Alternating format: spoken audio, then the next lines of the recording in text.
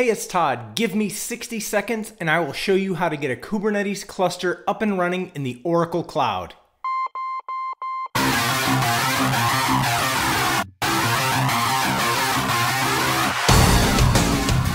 To create a Kubernetes cluster on the Oracle Cloud, select the burger menu, go to Developer Services, and select Container Clusters OKE. On the Cluster List page, click the Create Cluster button, and you'll see an option for Quick Create.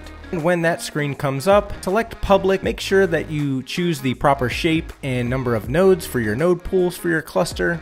Click Show Advanced Options, paste your SSH key in, and if necessary, enable the Kubernetes dashboard, tiller, and helm. Review your selections, then click Create Cluster. The Oracle Cloud will provision a virtual cloud network, an internet gateway, route tables, security lists, the necessary public subnets, and your cluster request the creation of a node pool.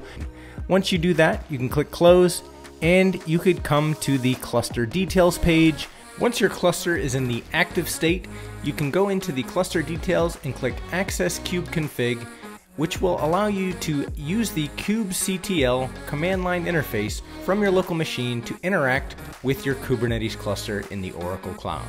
And that's what it takes to create a Kubernetes cluster in the Oracle Cloud.